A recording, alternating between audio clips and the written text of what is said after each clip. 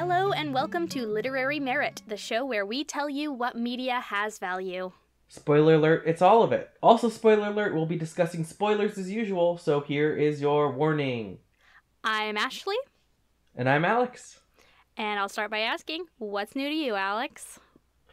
Well, today, I was banished from my home, because my sister, who I live with, they're selling their house. And so it was open for a ton of showings today. So I had the whole day to basically just get out and kill time and stuff. So I decided to go see a movie. What'd you see? I saw the Kingsman, the Golden Circle. I haven't seen it yet. I really want to. Well, I love the first movie. I think it just came out, didn't it? Yeah, it came out on Thursday. Yeah. Well, anyway, I don't know. I didn't love it. Which is sad because the first one. I loved the first one. Yeah. Absolutely loved it. Stole my heart. But like Eggsy. Oh, Eggsy. It lost its charm. And that's what I've been hearing. And like I think it didn't help that I went by myself. Like sometimes funny movies aren't as funny when you're by yourself. It wasn't really funny though, was the thing. Oh no. Like it wasn't the first one was kind of like a comedy. Yeah, I mean, it wasn't, like, riotously funny. It more just sort of had a sense of humor about it. Yeah, but and this one... Yeah. I don't know. Oh, that's such a bummer. I mean, I still want to see it, but I might not need to see it quite as urgently as I thought I needed to. People will still like it. It's not bad. It's just... not as good. There was, like... I don't know. I was so aware that I was watching it, whereas good movies, you're just there. You're just experiencing it. Yeah. I was like, there's so much plot going on, and like... Yeah. It's just... And it... basically, anytime there is a forced or ill-explained romance... Oh no, not in Kingsman! I hate it, because, okay, so... And it's not even like a sexy romance either, like it should be, like a spy movie, you know? Yeah, it's always, there's always like, yeah, it's sort of like femme fatale, like, oh, we're in danger and it's hot. No, it's like he has a pre-existing girlfriend we've never met. Oh, like that he got between the movies. Yeah, and so fun. It's like it's really not. And she's great, but like it's not fun. I want to see the beginning of the romance. That's the most fun part. Yeah, and she seems like I don't know. I mean, I like did really he's a fucking spy. Yeah, he's rad. He's the best. Eggsy's the best guy. I love him. He's so good. Yeah, I mean, one thing I really loved about that first movie was that there was no romance. You know, there wasn't a romantic relationship between him and Roxy. It was just like they're colleagues and great friends, and that was what their relationship was, and it was so good and right and pure. So for like a forced romance to show up is a bummer.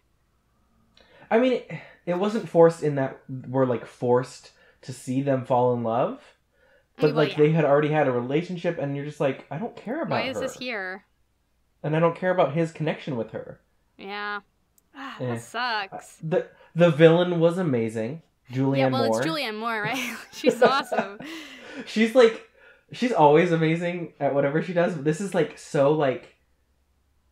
They keep calling her like in the movie they call her like a psychopath, but she's like wonderful and funny. Yeah, I heard that she was a high point to the movie. Yeah, I mean, I wouldn't say as high of a point as Samuel L. Jackson was in the first one. So funny and weird. He was. She's funny and weird, but like, so I don't want to spoil it, but basically, she has a celebrity that she has kidnapped, who shows up multiple times, and is the perfect choice to be in this role, and kind of saves the day. So like, I don't know. Fun. This celebrity is also very fun. A very fun choice. Oh, good. Oh man, fun little fact about the first movie. Did you know that the character that Mark Hamill plays in the first film, that professor guy that gets kidnapped, that character, that like role in the comic that it's based on, is actually actor and celebrity Mark Hamill. Like, Wait. the kidnapped character that they are rescuing in the beginning of the movie is actually Mark Hamill. Is actually, and so that's why they cast him in that role. But why didn't they just have him as himself? Well, and I think it's because they wanted to tie it more to the actual plot, because he was like a climate change scientist, and that was like the whole thing that Samuel L. Jackson was doing. So they wanted it just to be more relevant, and that's good. But it's hilarious that it was just Mark Hamill. They should have just retconned reality and said Mark Hamill is a climate change scientist. Sure. But yeah, I really love that little Easter egg in there. I thought that was very cute. Fun casting. That is very cute. Been up to anything else lately? That's pretty much it. Or were you going to say something else? I was going to say, I know what's been up with you. Yeah. So, I got engaged. Yay. Woo! I mean, okay, and like, to be perfectly transparent, like, we've been planning to get married for a while, but we've just recently like bought a ring and announced it publicly. So like, I've been engaged, but now I'm like real engaged. It's Facebook official. It's ring on the finger official. Yes, it is. I took a really long time picking this puppy out, but I love it. Well, that's good. You should take a long time. Yeah, I did. But this one's great. I really love it. It's incredible. Beautiful. I love it. It's awesome. Tell the people what it is. Oh, well, gosh. Okay. I mean, it's weird to just describe a piece of jewelry in audio, but it's like it's the centers, because I don't like solitaire stones. I just think they look really weird and awkward. Like, I don't know, it's personal taste. But so it's like 3 stones. 2 white stones with a black stone in the middle. It's black spinel. I was looking at black diamonds, but they're like stupidly expensive, and spinel's really nice. I was actually curious about it just like as a stone, so I was like reading, and I guess for like real, because it comes in all different colors. Like you can find it's naturally occurring, and you can find it in like a bunch of different colors, and historically it was interchangeable with ruby. Like they occur naturally very close to rubies, like geologically. And so they just couldn't really distinguish between them so for the longest time, like spinels were just rubies. Like and it's actually, there's a spinel in the crown jewels of England, the Black Prince's spinel. It's like, it looks like a big like irregular ruby, but it's not a ruby. It's a spinel. That's pretty cool. But yeah, I love it. It's nice. I'm getting used to wearing a ring all the time. It's weird. Yeah, that would, I think, be the weirdest thing. I remember when those stupid Livestrong bracelets came out. And, like, after wearing that for a while, and then having taken it off, I didn't wear it for very long, but, like, you get, like, the phantom feeling. Yeah, I wore a friendship bracelet in high school for several years, and then when I finally didn't wear it anymore, it was like, my wrist. Yeah, you like constantly shake your wrist to like adjust it, and it's like, oh, there's nothing there. Just feels like it's there. But yeah, so that's my big news, but it's not really very interesting to talk about, because it's like, yep, I got engaged to the person that I've been in a relationship with for 8 years, so anyway, nothing's that different. Yeah, except not much. We're gonna have a big story, party in nice a few months. So. Ooh. Is that like a wedding for the wedding? I was like, a party about. Yeah, no. That's all it is. It's just like, oh, we're in a relationship. Let's have a party about it. So. Yeah. Well, and I like that. I like that sort of mentality, because I've always, I don't know, weddings are so uptight. Yes. That like just throw a huge party. Let's just have a party with friends. Have a nice time, and then go on a vacation about it. There you go. Yep. So yeah.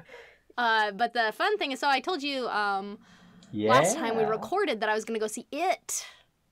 And it is so good. It is so good, Alex. I've been like, okay, so I didn't see it today, and I think that was because of the timing of when I went to the theater. I didn't like plan it out.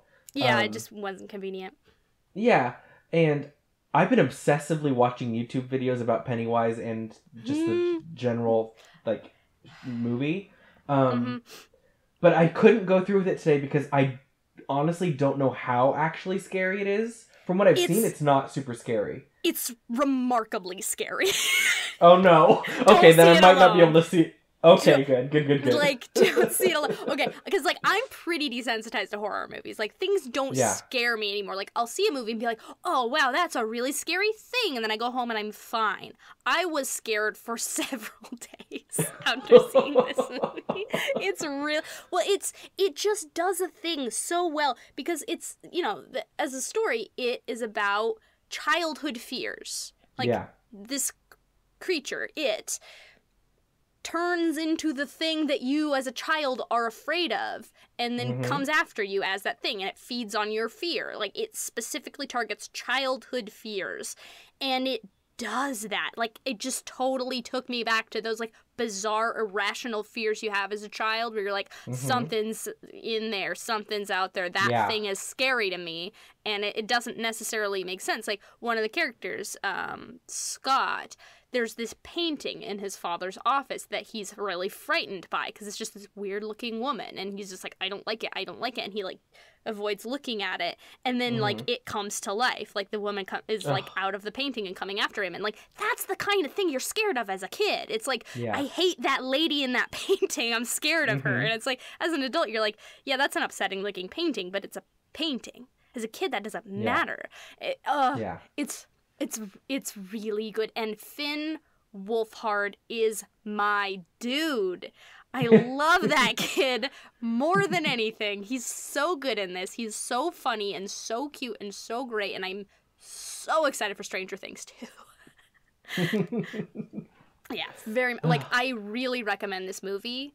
It's incredibly good, but it is definitely scary. Yeah. Oh, well, that's good to know. I tell you, man, you and listeners will know my feelings on Bill Skarsgård. He has been entirely redeemed. He is so good. He's so good. Oof. Like, things in this movie work that shouldn't work. They shouldn't be scary. It should be dumb and weird, but it's terrifying. Did you hear the story of how when the kids first saw the whole getup? I didn't. So they held off as late as they could. They didn't want them to be prepared. So you know, to get used to it. Yeah. So the scene in the movie, and I know this because of the trailer, with the projector. Oh God, that should not have been scary. That's the first time they saw him in the makeup. Oh wow. So that was like their genuine reactions. Like, so when they see him, like, in the photo? Yeah. Okay. Crazy. Because, that whole scene in the garage, it's it's, like, the number one scene that, like, shouldn't work. Like, by all, like, I cannot fathom how they made it work and be scary. Because it, like, thinking about it and what they did in that scene, it's weird and dumb, but it's so scary. Yeah. Yeah, that's yeah, he's totally redeemed for me, and it's good. Like, I think you should see it, but it's very scary.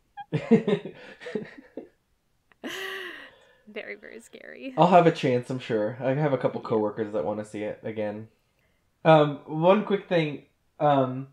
Did you listen to the latest live Adventure Zone? I haven't yet. Like, Will's on me about it. I know. I need to. It's so funny. Like, the funniest one I've listened to. Actually, it's funny. The reason I haven't listened to it yet is because normally I'll listen to podcasts while I'm at work. You know, doing my work on my computer. But the last few days, I've just been listening to this musical on repeat. What musical? Okay, I can't believe I really didn't hear anything about it when it came out. It's so good. I think it came out in 2015. It's called Natasha, Pierre, and the Great Comet of 1812. And I love it so much. It's actually a very, very minor excerpt from War and Peace. Yeah. it's like towards the end of the book, just this sort of incident that occurs. It's not remotely like the story of the novel, Yeah. but it is so good. The original Broadway soundtrack is incredible. It was like off Broadway first, but when they went on Broadway, the protagonist's character Pierre was played by Josh Groban, and he's remarkable. Well, I mean, so good. we all know this, but like he's so good in this. He's so good to repeat it. Yeah, he's so good in this. Like, I've had sort of an opinion shift on Josh Groban over the past, like, I don't know, 10 years or so. Like, in high school, I was, like, really into him. And then I got older and I was like, I don't know, he's kind of lame. This is pretty dorky. And then, like, I was like, he's not even that good of a singer. Ugh. But then I sort of got to know, like, what he does besides his albums. And, like, he's just, like, a really funny guy and a pretty great actor. And he loves Animal Crossing. Like, when Animal Crossing New Leaf was kind of new, he was just posting on Twitter all the time about Animal Crossing, which is super funny to me. Like, okay, he loved Nintendo it. needs to, like, get on that and have him, like... Josh Groban, celebrity endorsement for Animal Crossing. Or just, like, in the commercials. That would be hilarious.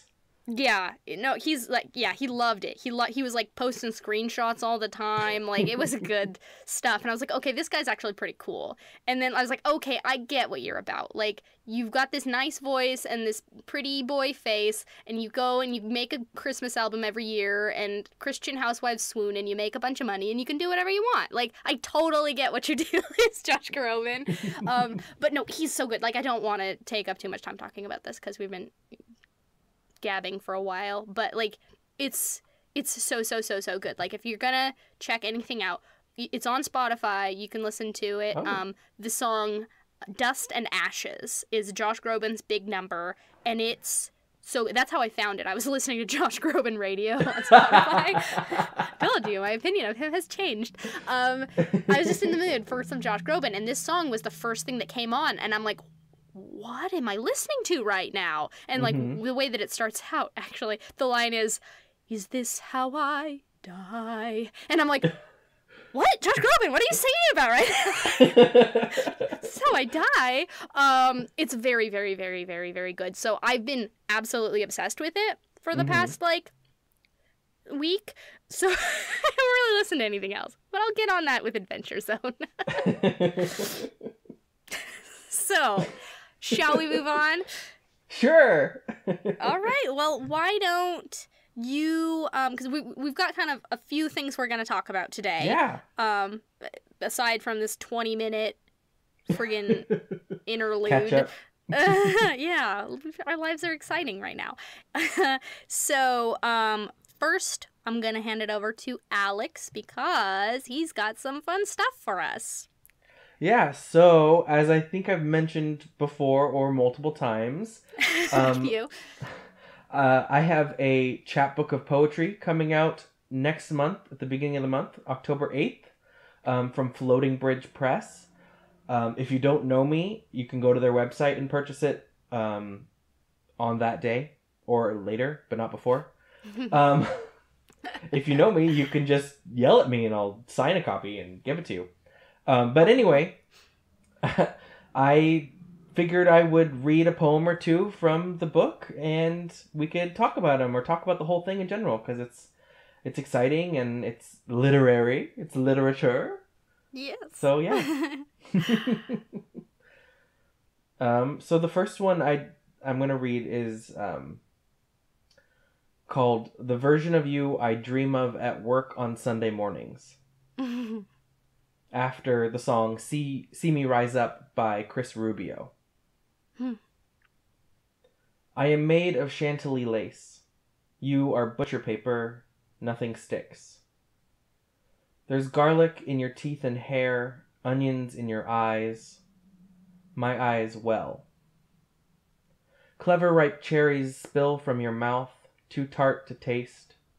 A pucker that never goes away. I am on the ground, linoleum legs crossed, 4 a.m. prayer, paying the bills, folding little sticky papers in the eerie hum of the floor buffer. You are constellations above, a hungry thought spread like melted baking wax and semi-sweet chocolate chips. A recipe, no, a spell. A chocolate peanut butter wish. And that's it. That's nice.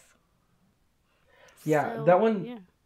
That one, the song "See Me Rise Up." It's like a list of a bunch of things that the person being sung to and the singer are, and it's just like lots of really strange things like I am made of marble, I am stone, pillar, and salt.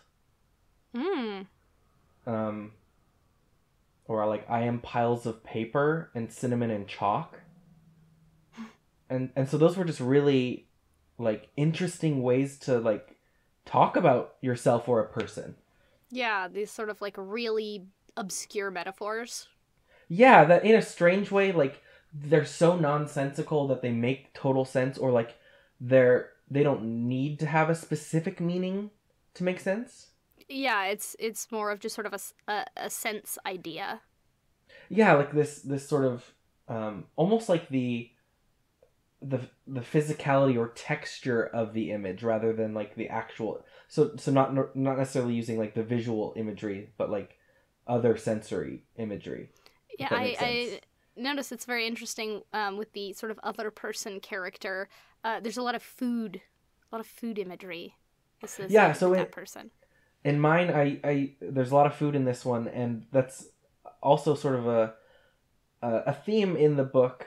In my book, the book's called The Myth of Man. I should probably say that. And it's got a great cover, and I'm lucky enough to have seen it already.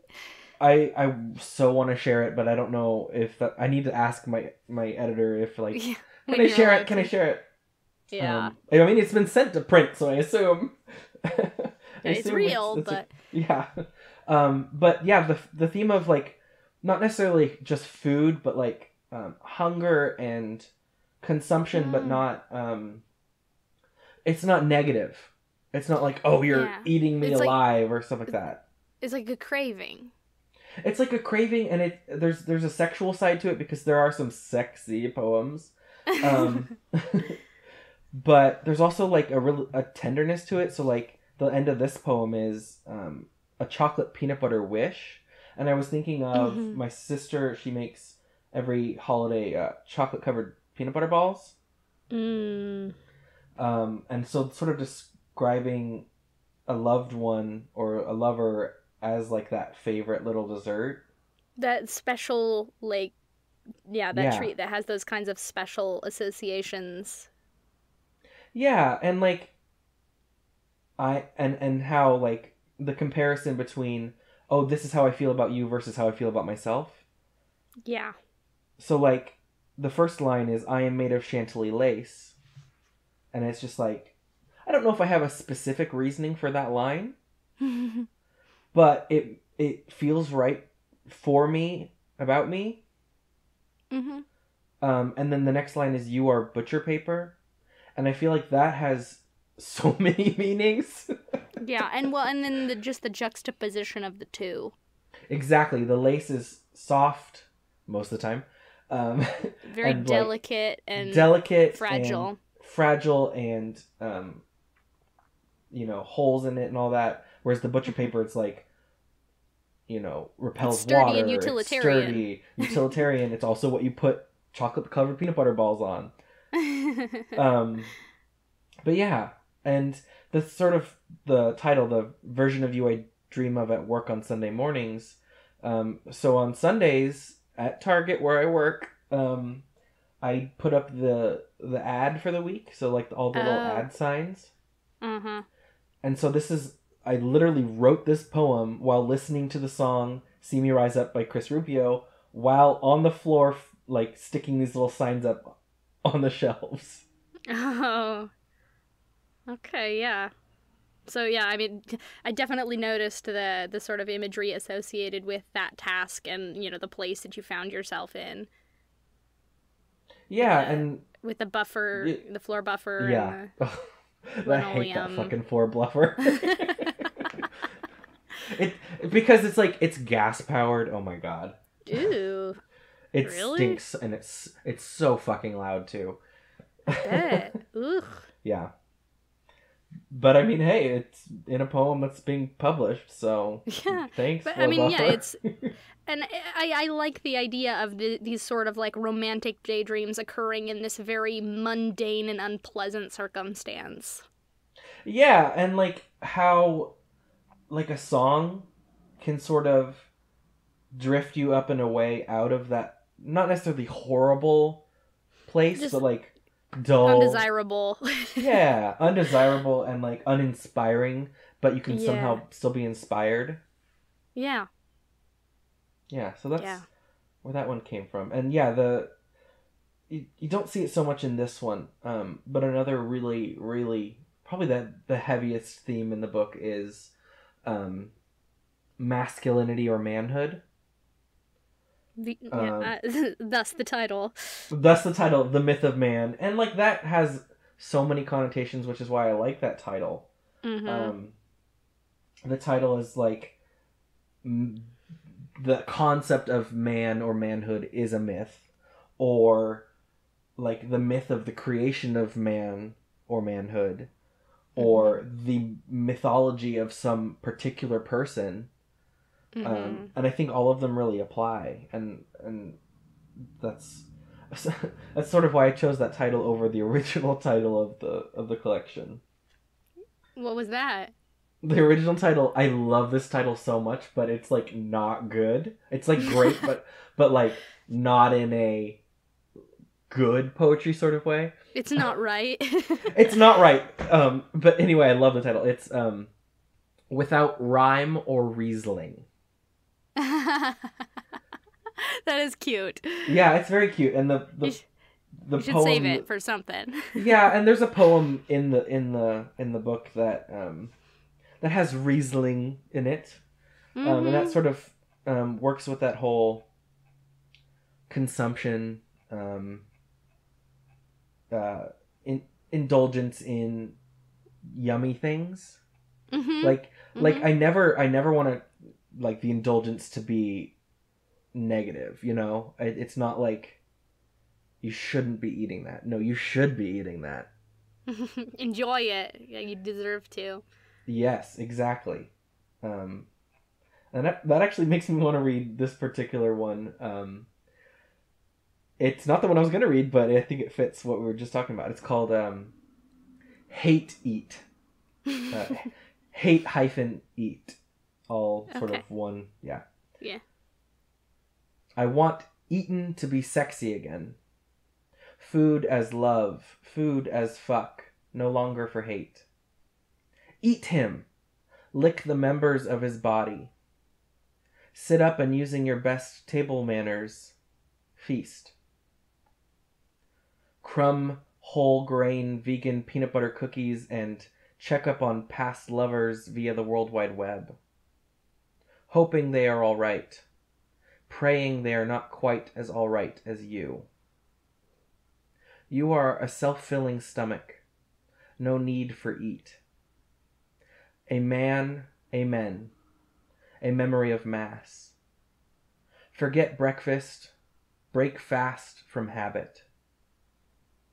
Full. Father to toenail. Fat. Free from childhood to deathbed. Gone are the days of avoiding the past because your 2-day diet failed. Roll. Hip to lover's tongue and eat all day long. Fuck and be round.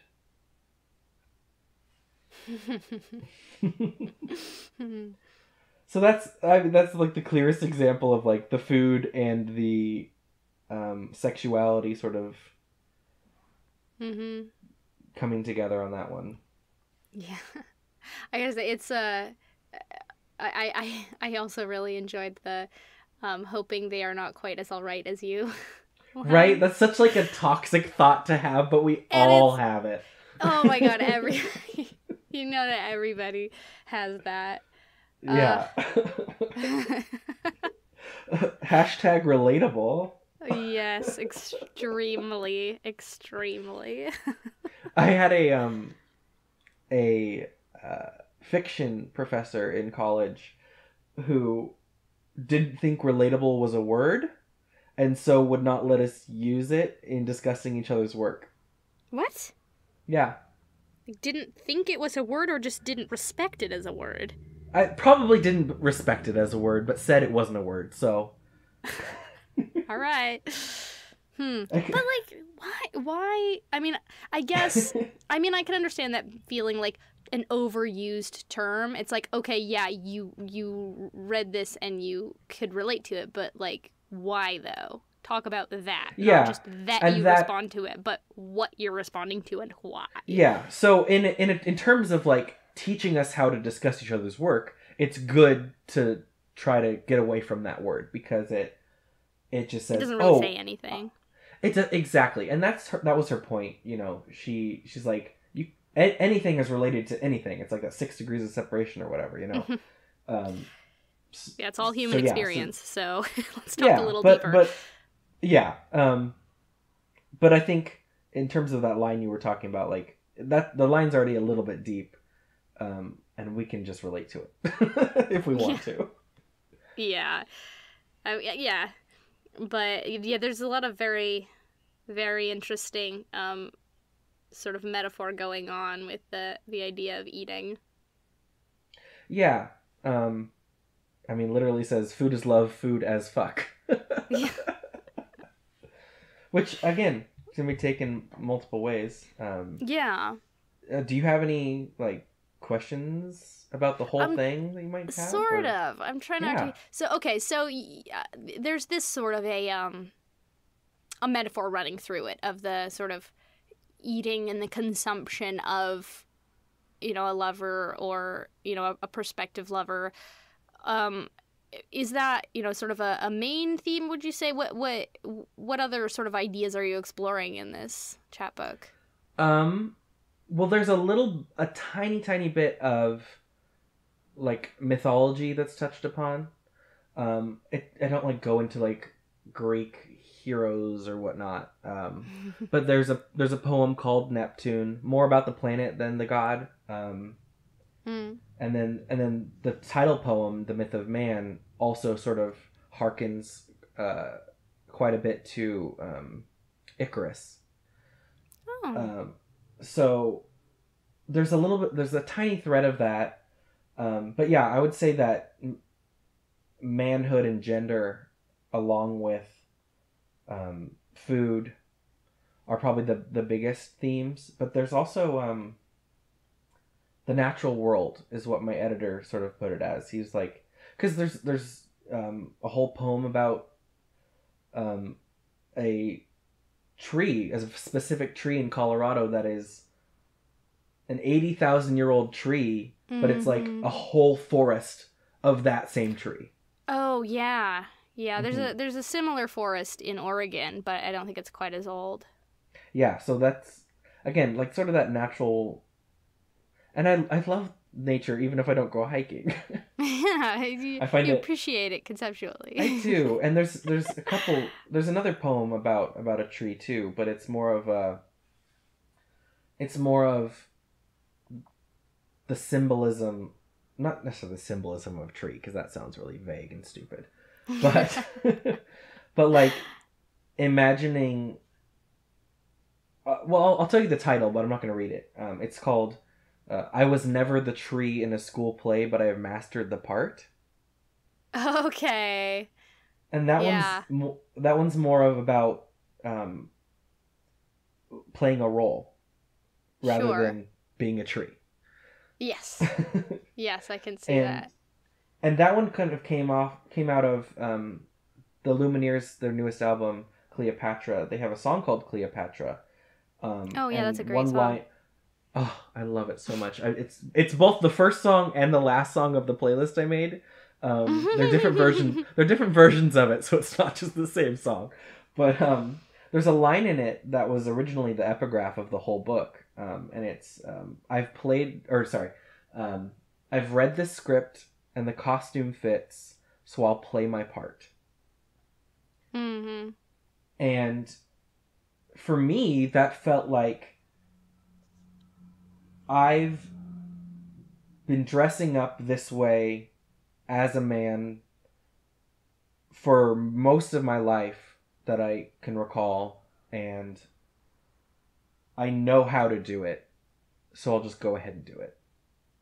So you're talking about sort of gender performance? Yes.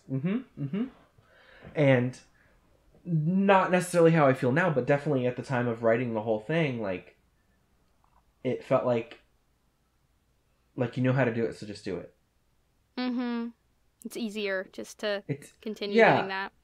Yeah, or maybe not easier, but you know the script, you know? It's less scary, I think. Mm-hmm. And so you know that it works, so you just you know that it works, and and it's never like, I don't think it's ever written out precisely like that in the whole book, but it's, I mean, I hope people get that from it, because there's a lot of questioning that goes on. Sure.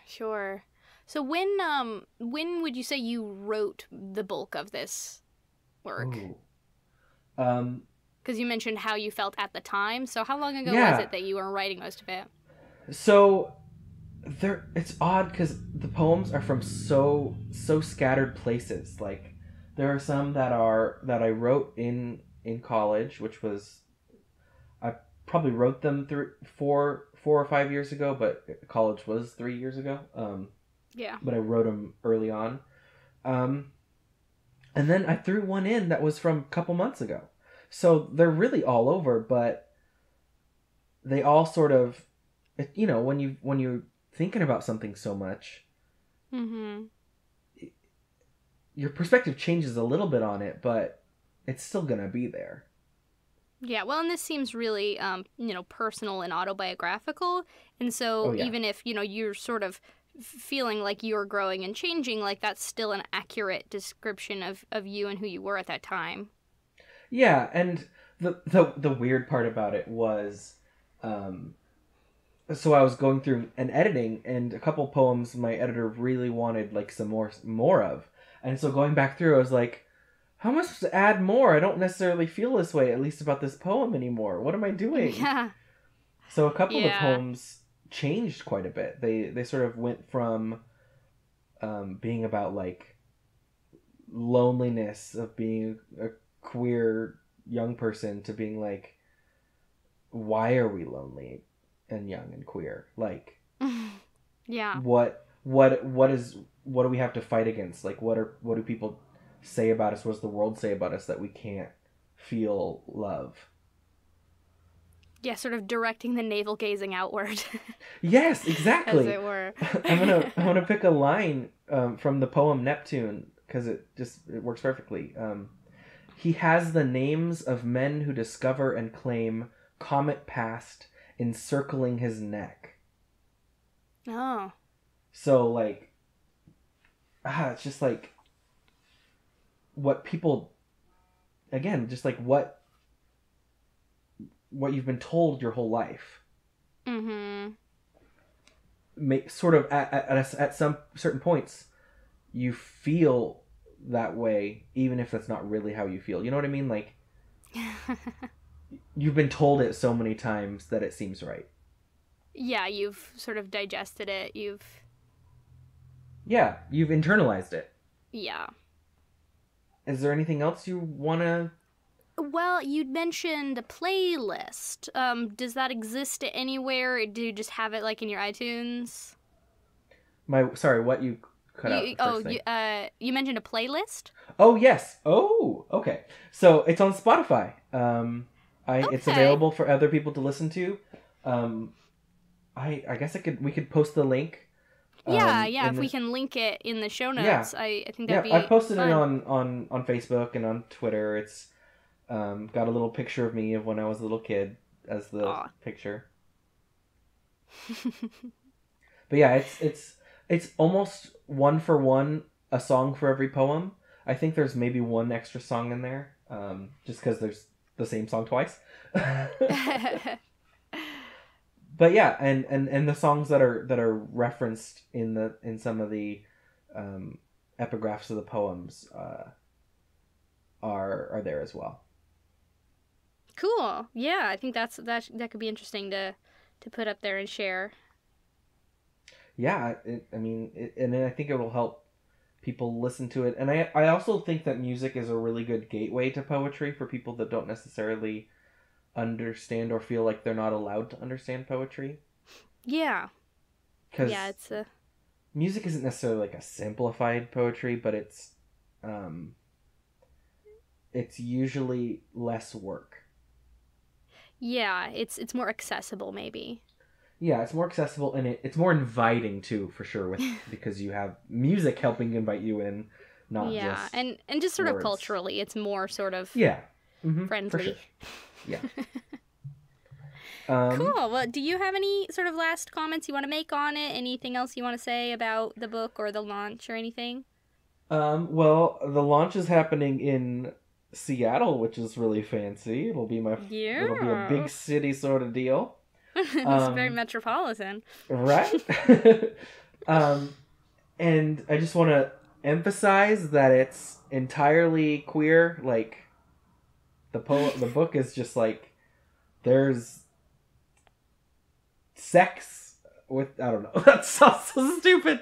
But it's about queerness and queer sexuality. It's about sexuality and identity, and specifically, sort of with 100% with gay relationships, and then also towards the end, relationships in terms of gender as well, if that makes any sense. Okay. And I just wanted to read the title poem right before we stop talking about it. It's really, really short, but I think you'll understand after I read it why it's the title of the book. The Myth of Man. I have known the smooth-walled stone, watched but not noticed as acid drizzle ate away at height. I mixed the salty paints that man turned tattoo and fresco. I have even collected feathers for man to fashion bluebird escape. But now I am left inside man's walls while you soar beyond, no longer weighted.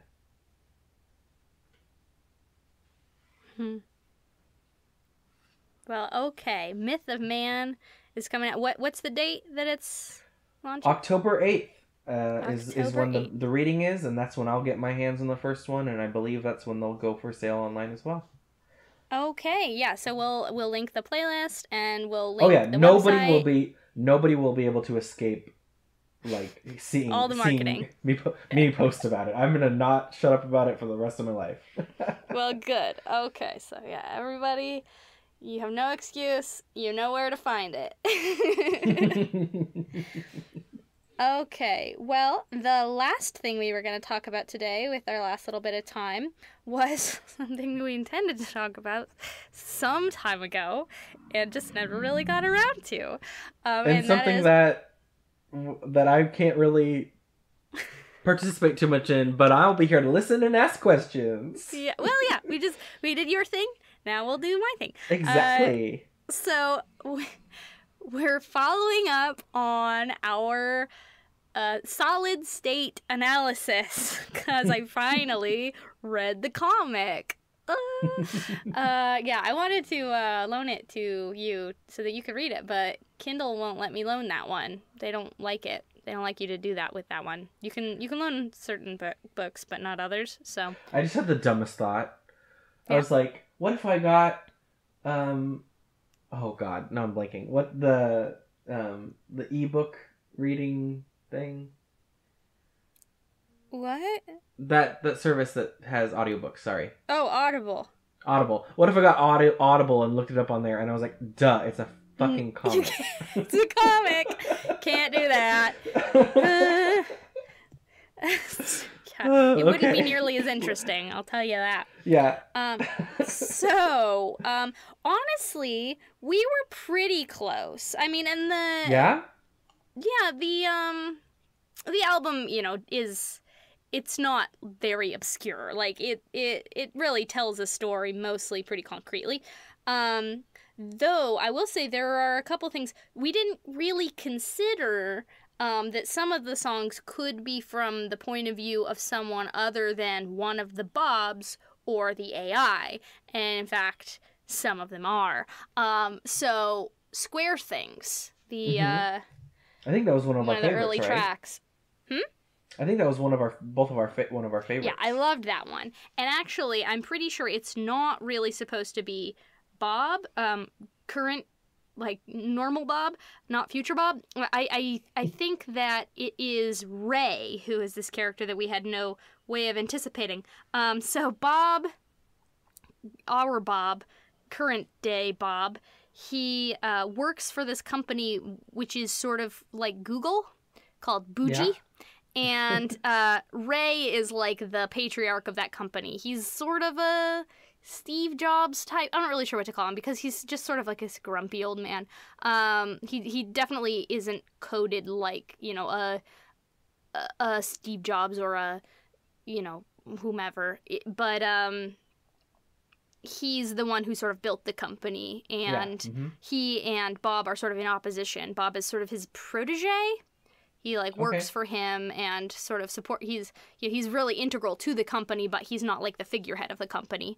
And Ray is basically taking people's data and selling it. And Bob thinks this is unethical, and there are protests happening about it. And so what happens is, you know, Bob is like, I'm going to leave this company. I quit. Like, how much of that code did I write? Like, you need me. And Ray's like, whatever, I don't need you at all.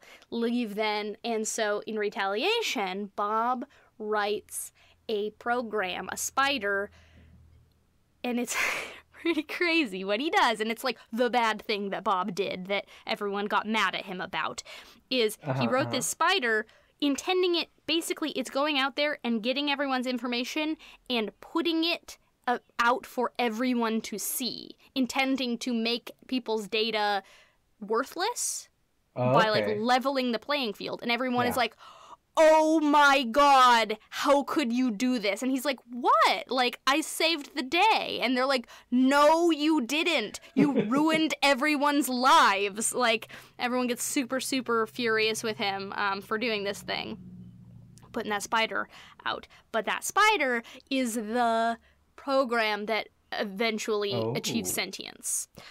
He just like put some sort of AI code into it and didn't really think it would develop into anything, but like as it went through people's information, it sort of learned and grew and achieved sentience. And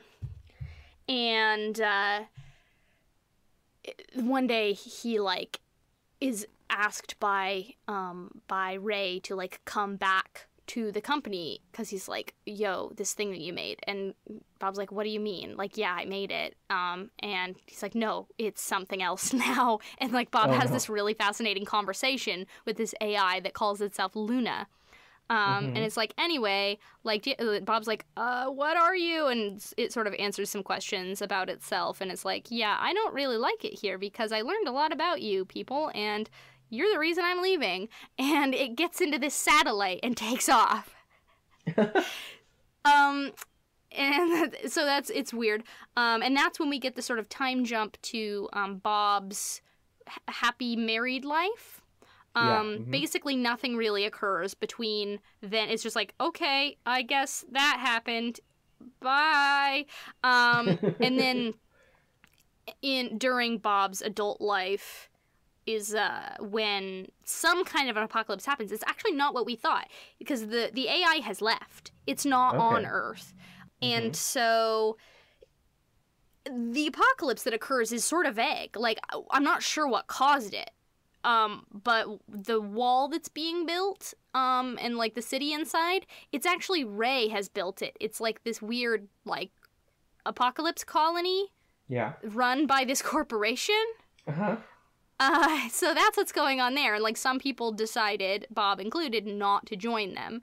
And they like get these sort of exosuits and just stay outside in the dying world. And future Bob, he he's an interesting fella. So he lives in this colony in the future, like 800 years in the future. Mm-hmm. And everybody like wears these like suits all the time with these helmets, and like everything is very like happy all the time. Everyone calls each other buddy, and we realize it's because that's what like it's like that's this world's version of Facebook friend. Like they're called buddies on the Bougie website, and so everyone calls each other buddy all the time. And that's just sort of the parlance of this world. But he has this accident. So he's like they're like continuing to build this wall. Like they're building a wall forever. And there's some sort of an accident, some rocks fall, and Bob's helmet gets broken. And so it's got this hole in the front visor, and he can't take it off. Like it's stuck on his head now, and he like can't get anyone to replace it because the bureaucracy is terrible.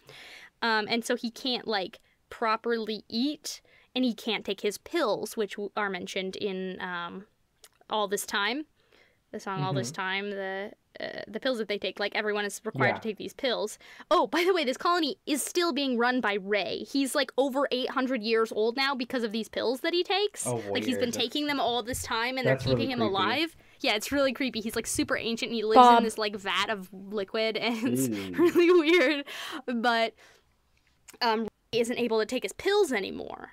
And he starts, like, having dreams, and he doesn't know what dreams are. Yeah. And he finds this skull in this old helmet, and we realize later, oh, this is past Bob's skull in his helmet. And he, like, finds it, and he, like, keeps it. It's very weird. He, like, secretly hides this skull in his room, and, like, it's his little friend. But his job is to, like, track the moon, which is weird. Like, he has to every day like draw on this map where the moon is at. Like he's like tracking the progress of the moon, and he's like, why do we have to do that? And they're like, well, we just want to make sure it's still there. And he's like, why would the moon not be there anymore? And it's because it's actually Luna. Okay. It's the AI. But like future Bob is like behaving differently because he's not taking his pills any longer, and he's like being creative and fun and spontaneous and having dreams. And one day the moon is gone, and they're like, where did it go, Bob? And he's like, I don't know, it was there yesterday. And she's gone. And he ends up flipping the destroy switches after they like, he's like, I'm in trouble and this is bad and I don't like this place. I'm going to set the switches to destroy. And he blows up the colony. And he and some people decide to, like, peace out and go live in the world the way that past Bob did. And eventually, like, they live there for a very long time in, just sort of, like, trying to make a life. And eventually, like, Bob grows old and he's, like, the last one. And he, like... his robot friend, he's got a robot friend, he's great. He's like powered down, and like Bob is like the last one there. And this accident that happens, like his helmet finally like breaks all the way, and he's able to take it off for the first time. And he's just kind of like laying there, like the last one, and finally free from his helmet. And then this thing comes zooming down, and it's Luna, and she like hovers right in front of him, and that's the end of the comic. Oh, cool. Yeah, like so she's the one that's come home, which is interesting. Like we sort of had it backwards. We thought that the AI took over the Earth and was running things, but actually the AI is the one that left. Yeah, and then came home. Yeah, and Ray sort of took over the world. So the sort of rogue element we didn't anticipate was Ray. Yeah. But yeah, I think that pretty much.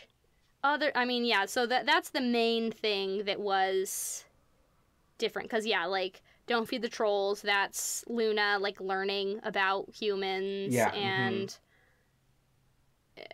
all of that. So we just sort of had things a little bit backwards. There's a lot of really, not necessarily science fiction tropes, but, like, I don't know, just the stuff that works. Like, that... What you're explaining really, really reminds me of The Giver. Oh, okay. Yeah. I mean, in sort of the whole, like, no longer prescribing to or being forced into the sort of medicated worldview. Yeah. Yeah, I am curious still about the tracks All to Myself, parts 1 and part 2. I'm not really clear still on those and like what's going on, because there is no like, this isn't the Matrix. This isn't like a robot overlord situation. Yeah. So I'm not sure still what's going on with those. And like Pull Down the Stars, like I had assumed that was sort of the AI wanting to be appreciated by people. Yeah. But well, that's and not really... Those might be sort of in there, just not necessarily explained in the course of the comic. Like, it can't obviously do everything the album can and vice versa, but like... I just don't even see that in the character. I mean, like, I don't know. Luna is sort of feminized. Yeah. But she is just kind of absent for most of it. Like, she's, like, bothered. She's, like, disgusted by people and then leaves. And then one day she comes back for future Bob. So I don't really know. Because future Bob interestingly, once he's about to die. Yeah, he's like... And he's the last one left. Yeah. She's like, thanks for taking care of him for me. Yeah, we don't really know what happens to the colony. Yeah. Like, they just Bob and some people decide to leave.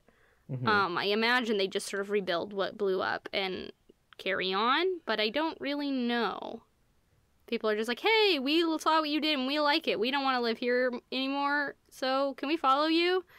And they just kind of peace off into the wilderness. Yeah, I don't know. It's interesting. Like, I would need to sort of compare them a little bit more in order to maybe find these connections. Because some of the songs, like, there's direct references. Like, some lines are pulled right from the songs. And then other ones, it's a little harder to figure out where they land. And, yeah, part of it might be the structure, because the Bob's stories are at times sort of told simultaneously. Oh, okay. They're sort of side by side, and so, cutting back and forth. So I don't know, but it was very interesting. It's a great comic. I think people should read it. I really, really liked it. And because it's written by Max Fraction, who's awesome, and yeah, it's a good one. And one thing I thought was really interesting, too, because I was thinking, I don't know why it didn't occur to me before, so the book is square-shaped, and it's like square things. And in the beginning, especially, almost all of the panels, all the pages are 4 square panels. Oh, nice. That's cool. Yeah, it's like this grid a lot of the time. Like, it's all very geometric and square. And so it's a great little visual connection to the themes. Is there any way you could sort of describe, like, the style of the art, or... I mean, it's fairly cartoonish. Okay. Let's see, who did the art? I'm blanking on. It's by Albert Montes. What else has he done? Because that might give... Let me look him up, too. Yeah. Okay, yeah. That's cute. Very cute. Yeah, it's fairly cartoony. Lots of fun, sort of bright colors. Very sci-fi. Yeah, I liked it a lot. And it's a quick read, too. It took me, like, about a half an hour to read it. And it's pretty inexpensive if you buy it on Kindle, though it would be cool to have the real book. What Kindle do you have? I don't. I just have the app on my phone. Oh, okay. Because I was going to say, I have just the basic Kindle. So I wouldn't get any color. Yeah, I don't even know if you could get it on that one. I don't know either. I'm sure you could. It just would probably just be in black and white.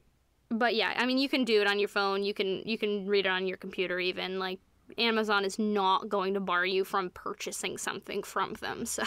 They do what they can to make it accessible. They make it as easy as possible to buy things. Yeah, like, anything that can display color pictures, you can read this on. So, but yeah, it's really great, and I'm happy that Joko made this thing happen, because it's a really cool project. Yeah, and I don't know, it's always nice to, I don't know, spice up your, like, not just your life, but that sounds your career, your oeuvre. Yeah, and as a reader, like, it's nice to expand to, like, if people that don't necessarily read comics or graphic novels, I really recommend trying them out, especially like finding some sort of indie project. Yeah, it's easier to get in. Like, don't start with superheroes. Never do that. I mean, they're fun and great, but like, but they're hard to. It's hard to get in because it's just such like, a where large do you even start? body. Yeah. Yeah, mm-hmm. Where I still can't really read superhero comics, but yeah, I mean, just find something like this is great because it's a fairly short, self-contained story, and that's it. That's the whole thing. So it's very easy to get into. I made a purchase back in August, not October. It's this website and subscription. I don't think they do a subscription, but it's this website and it's like a box deal. It's called Short Box. And every like issue of it, they have like a couple comics together with like some little doohickey thingies, and you just buy it and they send it to you, and it's not like you have to get it every month or whatever. Just a thing you can buy. Yeah, and I bought it because one of my favorite artists had a little book coming out in it, and it was the only way to get a hold of that book without like going to meet him. So I bought it, and I was super happy with everything else that came in it. It was entirely queer. Cool. At least this sort of box was. There was some queer sci-fi in it. There was some queer fantasy in it. Yeah, it was great, and they're all comics. So cool. Yeah, and they're very like, I don't know. Go back and listen to our queer comics episode. It's very that. Yeah, it's a good episode too. That does it for today's episode. Thanks for listening. Please subscribe to us on YouTube if you want. We are now available elsewhere, though. Yes, you can find us on iTunes and Google Play and Anchor.fm. And total props to you, Ashley, for getting that set up. If you don't know, I basically just show up and talk. Ashley does everything else. So, oh, thanks. Thank you for I'm still working on getting the whole backlog up there. I'm going to do some more work this weekend. It's a bit tedious to get things sort of up and transferred, but once I have the whole backlog, it's going to be pretty simple to just go ahead and set it up because I'm going to continue uploading to YouTube, because why not? We've got it. But yeah, it doesn't hurt. Once I've got the whole backlog, then you're going to be able to start finding new episodes on Google and iTunes. Which is so exciting, because the number one thing that or the few people that have listened to us have said is, YouTube, unless you have YouTube Red, which literally nobody does, you can't listen with the screen off on your device. So this will alleviate that. Now you have no reason not to listen. Yeah, like, just listen to us talk at you, please. Yeah, put it on when you're in your car. Yeah, but like, not in all seriousness, in joking, in levity, in jest,